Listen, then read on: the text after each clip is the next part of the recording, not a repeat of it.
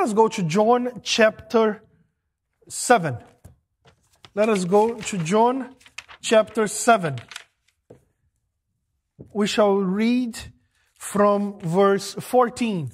John chapter 7 from verse 14 to 24. Guys, I do not know if I will reach the end. I hope so, because if I don't, I don't know, it may be a bit awkward next Sunday in terms of the construction, in terms of the structure. So I really hope so. Let us go from verse 14 until 24 of John chapter 7. And so it says the word of the Lord. Now, about the middle of the feast, Jesus went up into the temple and taught. And the Jews marveled, saying, "How does this man know letters, having never studied?" Jesus answered them and said, "My doctrine is not mine, but His who sent me. If anyone wills to do His will, he shall know concerning the doctrine, whether it is from God or whether I speak on my own authority. He who speaks from himself seeks his own glory, but he who seeks the glory of the one who sent him is true, and no unrighteousness is in him. Did not Moses give you the law? Yet none of you keeps the law. Why do you seek to kill me?" The people answered and said, "You have a demon. Who is seeking to kill you?" Jesus answered and said to them, "I did one work, and you all marveled. Moses therefore gave you circumcision. Not that it is from Moses, but from the fathers. And you circumcise a man on the Sabbath. If a man receives circumcision on the Sabbath, so that the law of Moses should not be broken, are you angry with me because I made a man completely well on the Sabbath? Do not judge according to appearance, but judge with righteous judgment." So far, the reading of the word of the Lord. About, I think 10 years ago. Let's see, we are in 2022, right? Yeah, about 10 years ago. I saw this interview with a bishop in Brazil. This quite a Pentecostal church, and they have bishops. This bishop was given an interview. His church was appearing on the news. And the church caused a lot of, it stirred up people's interest because of one new practice they employed there. Have you ever heard of MMA? Mixed martial arts. That's what they were doing. It's pretty much two guys or two girls who go into a ring. They wear gloves. Not the kind of like boxing, the different kinds of gloves.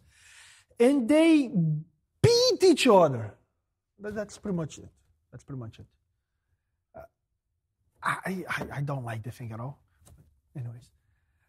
That's the sport. And in Portuguese, it's actually called vale tudo. Means you can do whatever you want. That's what it means. Because you can kick anywhere, you can punch anywhere, you can whatever. And that church started MMA. Now, you may be thinking, Felipe, what do you mean by they started MMA? And it sounds as bizarre as you're listening. They would go, begin the worship, sing, pray, and then the pastor would preach. And then after the sermon, the pastor would say precisely the following. I'm quoting him. And now, for the main event of the evening. And then a small cage would come down from the ceiling. And two persons would be there. I think at the time they were only doing guys. So two guys would be there, and they would ring a bell and ping, and the two guys started fighting. guys, I'm not saying that they were doing this, let's say, on a Monday afternoon and they were using the church premises. No. This was on Sunday service. And then they showed there. They showed the interview. They showed a clip of the event. They recorded one actual fight, and they showed it. And then the bishop was explaining how did they do that. And here's what he said. We were searching for something. We didn't know exactly what we wanted, but we needed something more. We needed something new. Did you get that? Listen to this. We needed something new. We were searching for something more. Can you imagine that? Guys, I believe it because I saw the interview. And by the way, this church was near my house. Like 5 minutes, 8 minutes driving, no traffic. Maybe 5 minutes we can get there. Shocking. Do you know why he was saying we needed something new? We needed something more. We were searching for something more. And we found it in MMA. Now, what about this? What about this? I'm going to get back to that. Let's dive on the text. Now, about the middle of the Feast of the Tabernacles, right? Jesus went up into the temple and taught. Jesus sought to spread his doctrine at all times. That's what he was doing here. He was taking the opportunity to spread the doctrine. And here's how it happened. Rabbis would simply go into the temple, the big structure, into the court, and go into one of the corners. And by the way, sacrifice is happening. People around, the court of the Gentiles, the court of the women, this Holy of Holies where nobody would go. The whole temple structure, the rabbis would just go there and start teaching their disciples and whoever else wanted to hear. So you could easily go into the temple in one corner and find a rabbi teaching maybe 20 people there. And then, I don't know, maybe 20 feet to the left, to the right, you'd find another rabbi teaching, and then another 40 feet, and find another rabbi teaching, and so it was. So that's what Jesus did. He walked into the temple. We know that he always had a following with his disciples and started teaching, just like that. Standard procedure. But here's the thing. The teaching of the rabbis at that time consisted largely in quoting another rabbis. So if a rabbi would teach something and somebody were to ask, well, how do you know that? Oh no, because that rabbi said this. But how does that rabbi know that? Oh, because he was quoting that other rabbi that said that. Oh, but so how does the other rabbi know it? Oh no, oh yeah, because he was quoting the other rabbi that said that. So that was the Jewish teaching of the time. And they all wanted to quote as many rabbis as, not as many, but specific rabbis, so they could say, I am in the tradition. I have kept the tradition of the elders. Look at who I'm quoting. See, if I come here and I start quoting maybe a book by Benny Hinn, that famous evangelist here in the United States, you'd be inclined to think, well, maybe Felipe has some affinities with his kind of teaching. If I come here and I quote, for example, John MacArthur, you'd think, oh, maybe Felipe has some affinities with his interpretation of the Bible. That's how humans are. So they wanted to make sure that they quoted the best rabbis. So nobody would challenge them. So nobody could say they're wrong because they could say, well, I'm just quoting that guy. You're not going to say that guy is wrong, are you? So that was their tradition. And we're going to see, actually, let me give a sample. Take a look at verse 27. We didn't read that verse today, but take a look at that. However, we know where this man is from. They're talking about Jesus. But when Christ comes, no one knows where he is from. See, they're talking about a passage in the Old Testament. But here's the thing. They are misinterpreting that passage in the Old Testament. I think it's a psalm that says, who can declare his generation? Meaning that Jesus was not born like other people were. He was specifically born from a virgin, made fertile directly by the Spirit, not a common generation. It was a supernatural generation. Therefore, the biblical poet said, who can declare his generation? But they interpreted this to mean, when he appears, nobody's going to know where he came from. Meaning, nobody's going to know where he was born. Meaning, he's going to be a figure that comes out of the blue. Nobody will find out if he was born in city A or B, and then he's going to disappear like that. The text in the Old Testament doesn't say that. But at that time, they believed this. Why? Because one rabbi one day interpreted it like this, and he was famous, and the other guy started quoting him, and the other guy started quoting him that was quoting this other one, and so on and so forth. So that's what consisted. That was the substance of Jewish teaching at the time. But Jesus was not like this. And look at what happened in verse 15. And the Jews marveled. They were amazed. How does this man know letters having never studied? How can this man's teaching be so phenomenal if he was never taught in our rabbinical schools? He did not take the official proposed path. He didn't attend the best rabbi school. He didn't attend any rabbi school at all. So how can this man know so much? On their heads, if you don't quote that rabbi that quoted the other rabbi that quoted the other rabbi, you are not that good yourself. You're not that good yourself. But they were amazed. They heard Jesus and they were like, how can this be? How? So they were overly concerned to appear to be in the tradition. Jesus was not concerned about that. Jesus had one concern and one concern only. Let me teach the Bible properly. End of story. End of story. Now, they would actually believe in the tradition of the Jews more than on the Old Testament itself. The text, literally, this text that you read, this text was no longer king. The tradition of the rabbis was king.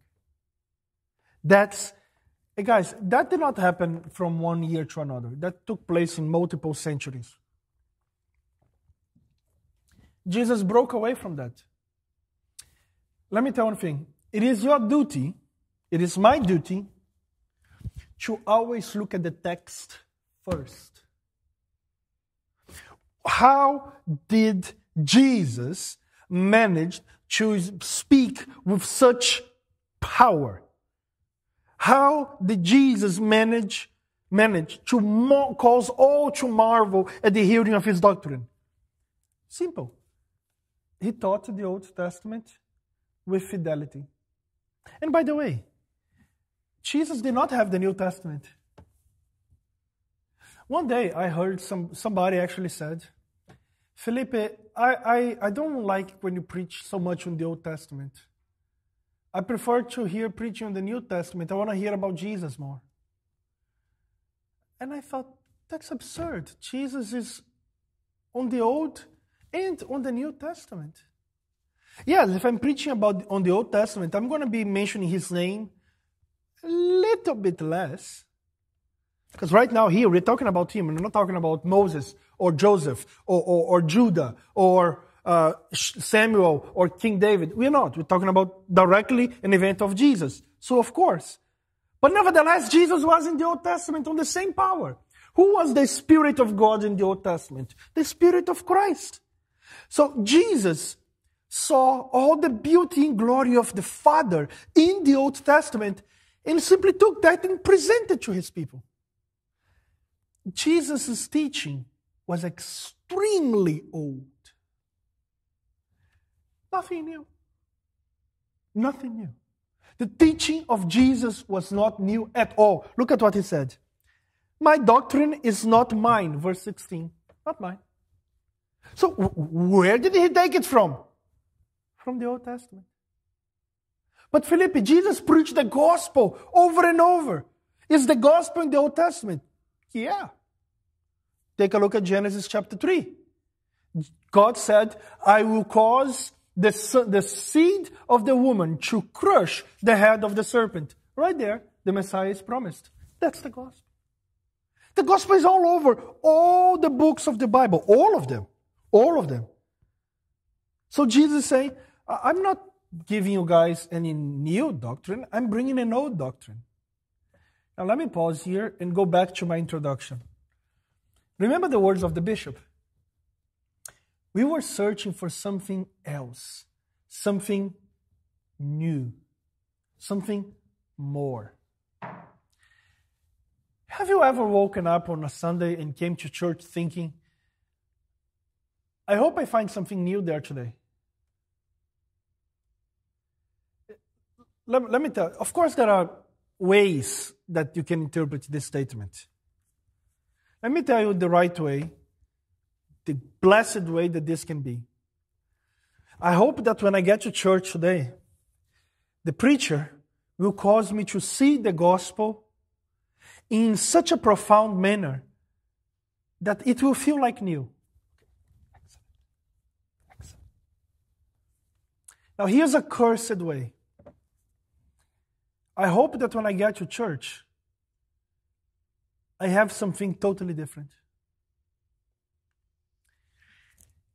Let me tell you one thing. You and I, we must learn to love the old.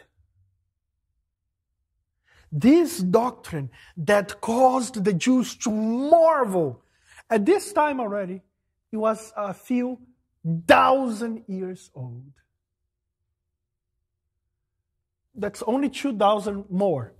It's so even older now, 2,000 years, even older. But honestly, what is the difference between 4,000 years old and 6,000 years old? Yeah, it's old. We want to fall in love with the same old doctrine. Let me tell you how I wish to see you waking up and coming to church on the Lord's Day. You wake up, you get ready, and you think, and you pray before you leave your house. Right after you wake up. Oh Lord, show me the old truth fresh this morning. I beg of you, every time you come to church, come here seeking the very same. The very same. Have you ever considered why God left us His message written on paper? Let me tell you why. Because you see, the words, they don't rearrange themselves. It stays on the way that it's written. That's a declaration of non-change, of unchanging. Guys, I beg of you. Look at the title of today's sermon, True Doctrine versus False Doctrine. The true doctrine is a few thousand years old. Do not buy, never seek for a new doctrine. Never, never, never, never, never. Please, every time you hear a sermon, in your heart have this motivation. God, reveal to me for the a gazillionth time the old truth. That's how you should come to church. When somebody gives the word new and church, they should be not that close. We come seeking for the old God. I mean, it's difficult to say old God because He exists outside of time. But the old doctrine, given thousands of years ago, that began in Adam. We want to hear. Let me tell you what you and I want to hear. what Adam heard. Think about that. He was the first man. And we want to hear the same message. The same message preached with the same power. I mean, it can never be the same power because God was the one giving, so. But you got my point. That's what we want. Now, guys, there is so much. Why am I making such a big deal out of this? Because nowadays, there is so much push for us to abandon the text. Just to give you an example. This pastor in Brazil, huge church. And he's a very gifted communicator. And his preaching used to be quite biblical. I liked hearing the guy. And recently he said, as much as I love the Bible, there are some parts of the Bible that need to be updated. He said that. I saw the video. There are some parts in the Old, and he said, there are some parts in the Old Testament that we cannot tolerate that, so we need to do a revision. Felipe, what was wrong with that gentleman? He wanted something new.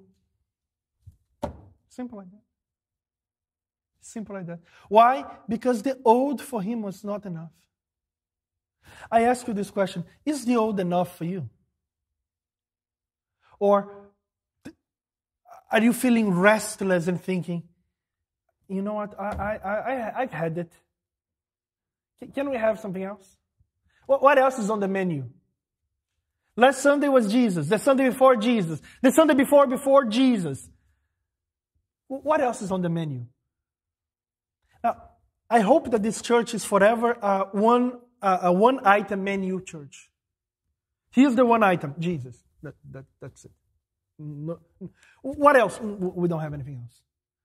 Maybe something. No, only Jesus. And that's what he did. His item was only one, the Bible. He just taught the Bible. And I remember, guys, and this has a great impact on people's lives.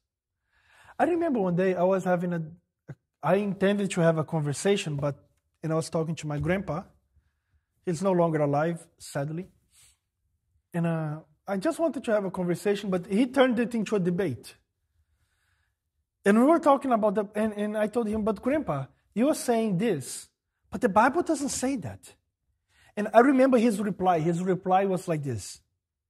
Felipe, what is written on the letter, that's how he said. What is written there on the letter, it doesn't count. What counts is what I feel in my heart. And he even, I remember when he spoke that, he even puffed his chest a bit more. See, that's exactly the opposite of what the Bible is teaching. Let me tell you what we feel in our hearts metaphor. For nothing. This is what matters. This is what... a friend of mine, a very, very good-looking lady in Brazil, once this guy was interested on her, but she was not interested at all. And then this gentleman wanted to use an argument with her. This gentleman said, I have such feelings for you. And she looked at him and said, that's the nature of feelings. They come and they go. That's the nature of feelings. They come and they go. What you feel in your heart today may not be what you're going to be feeling tomorrow. And let me tell you another thing about the heart. Here's what the Bible says about the heart. The Bible says the heart of man is desperately corrupt. It didn't say corrupt. It said desperately corrupt. See, do you know why we need the Bible? Because our hearts are not trustworthy. I beg of you, believe that. If you are the Bible says, cursed is the man who trusts in men. Well, if you trust in yourself, there you go. There you are. You're trusting in a man, in a person. You're cursed. Simple like that. Blessed is the man who trusts in the Lord. How do I know what he wants? Right here. In the Bible. In the Bible. Now, keep your finger there on John 7. And go to Matthew with me. Keep a finger on John 7 and open your Bibles on Matthew 7. Matthew 7, the last two verses. Matthew 5 begins the Sermon of the Mountain. And it ends when chapter 7 ends. So we are looking at the conclusion, at the wrapping up of the Sermon on the Mountain, on these two verses. The last two verses of Matthew 7. And I read, "And so it was, when Jesus had ended these sayings," which sayings? Well, the sermon, that the people were astonished at his teaching. Look at that.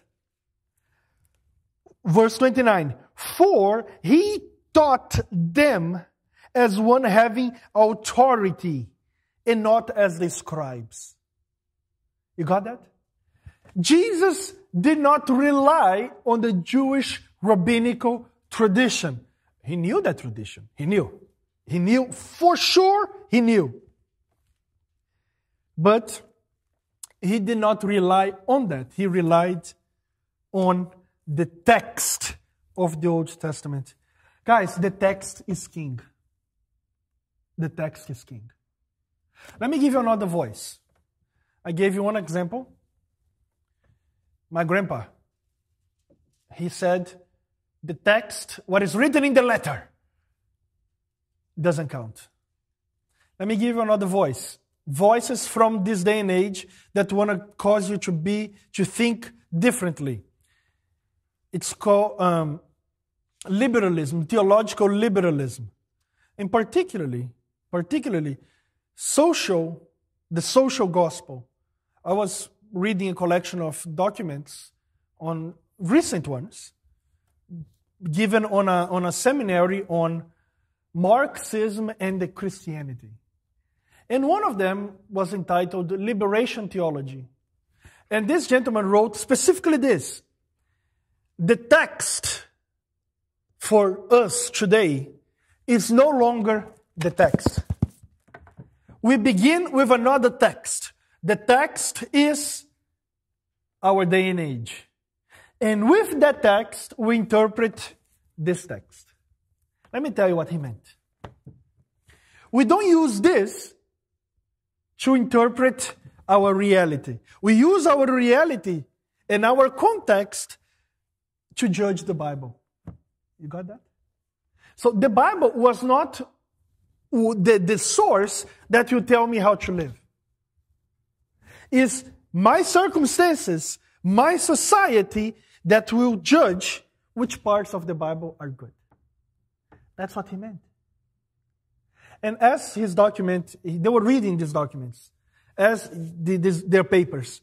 As he was reading, he made it even clearer that, and by the way, he even said what is going on our society, and he even suggested that it had to be a hot topic. Our hot topics will tell us how to read the Bible. Can you imagine that? And he even gave an example. Prostitutes are a topic that are very much spoken about today. So prostitutes must be loved. So let us see if the Bible agrees with that. And if the Bible disagrees that prostitution is something acceptable, the Bible is wrong. Guys, these people actually said those things. Here I am, I'm giving you an example of voices of people that want to tell you, don't follow the text. But here's how Jesus caused his audience to marvel. He kept to the text. But here's another problem that you're going to hear often. You know, I heard this from the mouth of one of my best friends in Brazil when we were teenagers. He wouldn't agree with this now, but at that time he did. I remember I was debating a theological point that I was struggling to understand with a friend, and this friend was instructing me. He was far more knowledgeable than I. Far more. And this other friend was beside us. And as he heard our debate, he said, you know what? I don't want to debate doctrine. I want to live the love of Jesus. Sounds so spiritual, isn't it? What a swell guy. What a rock-solid Christian. And then this other gentleman, the one that I was actually debating with, looked at him and said, if you don't know his doctrine, how can you live his love? Did you get that? And that is true. How can I live the love of Christ? Do I want you to live the love of Christ? Yes, that's the thing that I most want in the whole world. I want you to live the love of Christ, believing that Christ loved you and gave himself for you at a rugged cross at Calvary. Yes, I want you to believe that. All that I'm doing here is to cause you to believe that even more. But how can you live that love if you don't know his teaching? How? If you don't know a thing about, let's say, my opinion. Let's say I'm a mechanic. Let's say I'm the best mechanic in the world. And you say, you know what? I wanna fix my car like Felipe would fix his car. Well, all nice and fine, but here's one thing that you gotta know then. You gotta know what I think about the radiator. You gotta know what I think about the engine. You gotta know what I think about the steering wheel. You gotta know what I think about the suspensions. You gotta know what I think about the car in detail. How can you live the love of Jesus if you don't know what he said? If you don't understand what he said? Impossible. Impossible. Let me give you another voice that will tell you to go away from the text. See, I already given you three. I'm going to give you 4. The text kills. The Spirit builds up. Oh, people love to say that nowadays. People love to say that nowadays. The letter kills, but the Spirit gives life. That's such a bad misinterpretation of the words of Paul. See, here's what Paul said about the law. That the law is good. Let me tell you what the law is. First and foremost, let me tell you what the law is. The law is a reflection of who God is. Is God forever past, forever future? Good, yes. Is the law forever past and forever future? Good, yes. Let me tell you how good the law is. Let me tell you how good the law is. In heaven, which is the perfect place, the law will be followed perfectly.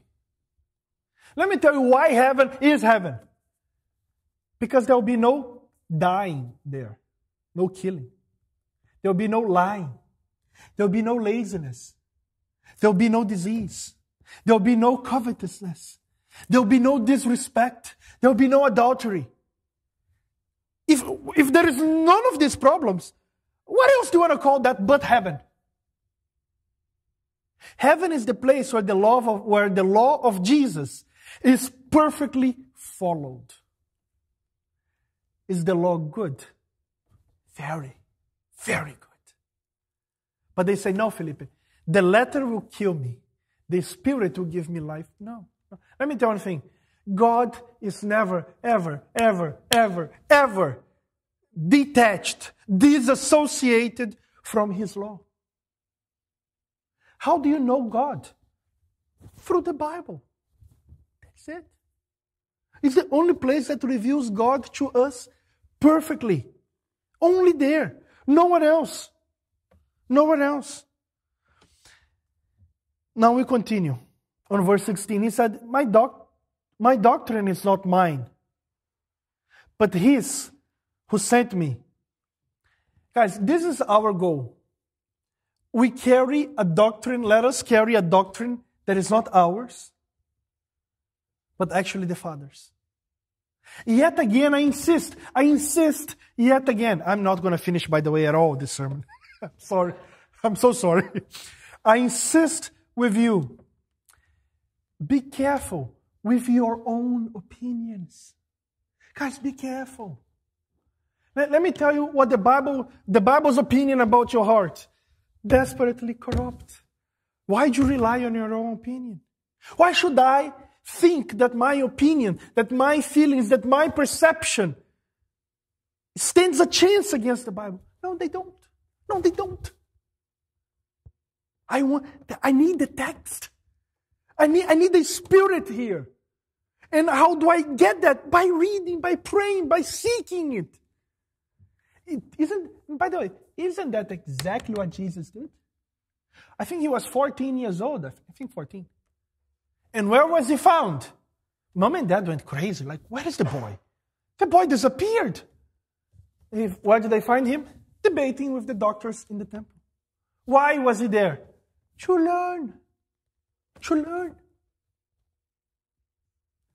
I remember this other gentleman from South Africa, this gentleman. I met him in New Zealand. And he said, Felipe, I don't think people should study the Bible. I think they should only read the Bible, but not study it. If you study it, you're going to misunderstand it. You should just read it and feel it and live it.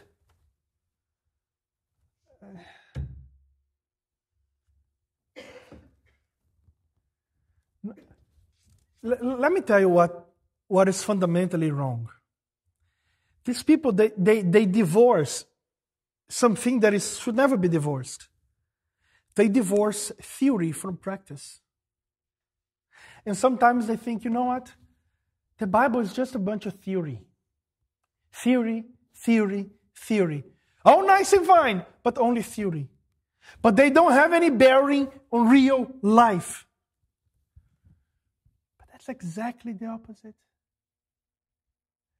To begin with, who can live right by knowing wrong? Tell me that. Tell me that. Have you ever met somebody that was a fantastic person to be around? That every time you walk near him, your heart was warm. You were happy. You were motivated just to be near him. And that person had a messed up head. Have you ever met that person? That's a contradiction in terms. That's like dry water. That's like something that doesn't, in and out of itself, doesn't exist. There is no such thing as doing right without knowing right. So why do we need to know right? Because we ought to do right. And another thing, I don't know where people take this idea that theological studies are dry and lifeless. Where did they get that idea? Now, maybe they're reading very, very, very bad authors. Or let me tell you what I really think. I think they're not reading at all. Do you know what I think? I think they heard somebody say that, and they are lazy to study, so they repeat that so they don't need to study. And they still come off good. I think that's what the real problem is. Let me give an example. One doctrine that many people say has no practical relevance whatsoever. The Trinity. Think about that. They say the Trinity is good for one thing. If you don't believe it, you go to hell. But in practical terms, the Trinity changes nothing.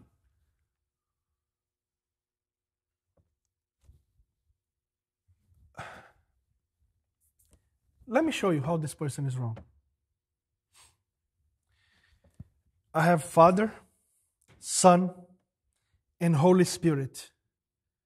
3 distinctive persons in one God essence, one divine essence, one Godhead.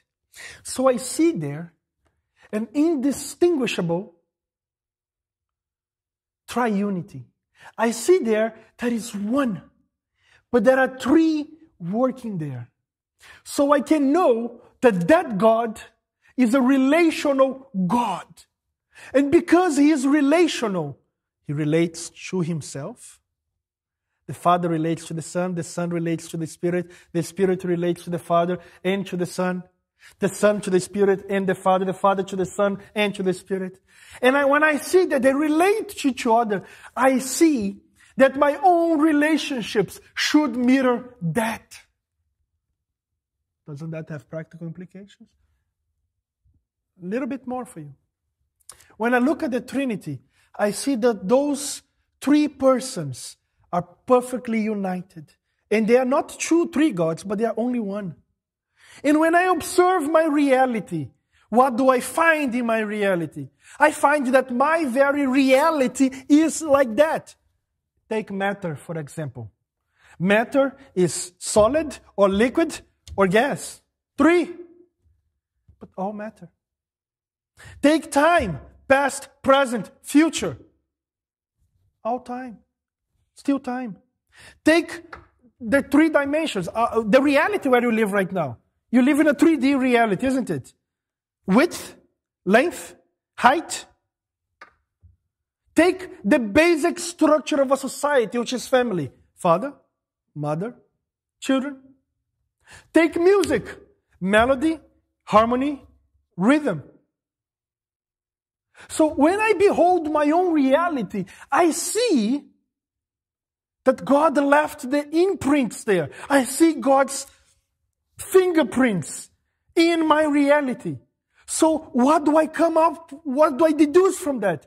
That my reality comes from God. It's not that God is in my reality. It's that He is the utmost reality. He is the final reality. And I live in Him. Isn't that what Paul said? We move and we live in Him. Paul said that. So my Trinity, the Trinity tells me that I have a reality that came from them. You want to tell me that's not relevant? Now, people that disregard this, do you know what they say? Let me tell you what they say.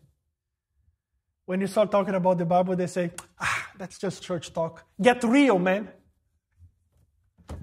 Let me get real. Get real about what? Reality is God.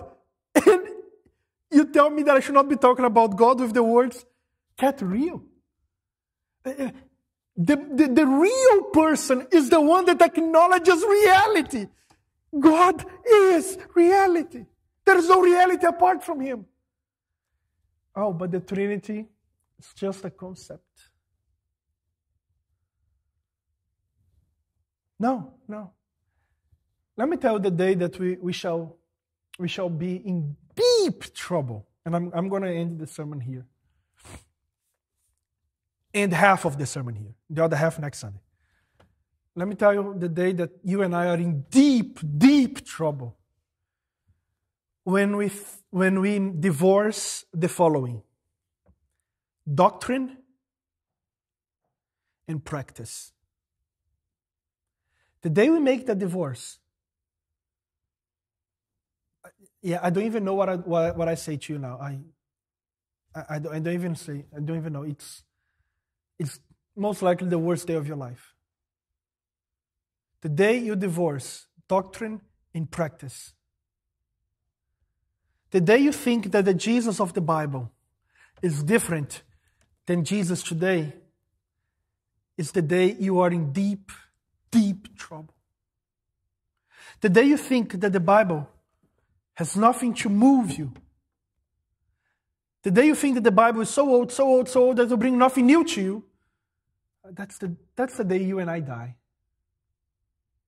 That day we die to God. We're not alive to God. Next Sunday we'll be seeing on the text that false doctrine actually brings death. This text to show this next Sunday. But the doctrine of Jesus, it brought life. It brought life, and life so beautiful that even the Jews were like, this man is phenomenal. How can he know so much without studying letters? Because he has a divine doctrine. That's it. His doctrine is from God. We have a doctrine that comes from the Lord. We don't need anything new. Leave this church today passionate about the old gospel, the old cross, the old Bible, the old Jesus. Let us pray.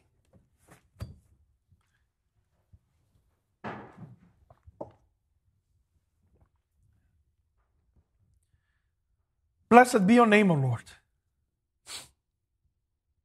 You are amazing. You are amazing. Hallelujah. We worship you, Almighty God. We worship you. And we love you. Help us to love you more. Help us, O Lord, when we don't love you and we sin. That's it. That's a sin. The lack of love for you. Lord, cause us to love you more. Cause us to be amazed with the old Jesus, the old God, the old doctrine, the old Bible, the old church. Cause us to love the old evermore. In Jesus' name, amen.